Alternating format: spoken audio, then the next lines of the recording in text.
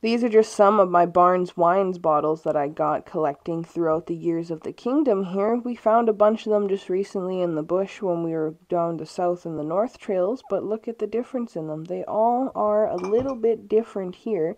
And as you can see, some of them have deeper engravements than the others. Even on the bottom here, some of them are newer than the other ones. I think this is really exciting because we moved on to the yard way back in the day and we never thought we'd find some Barnes wines.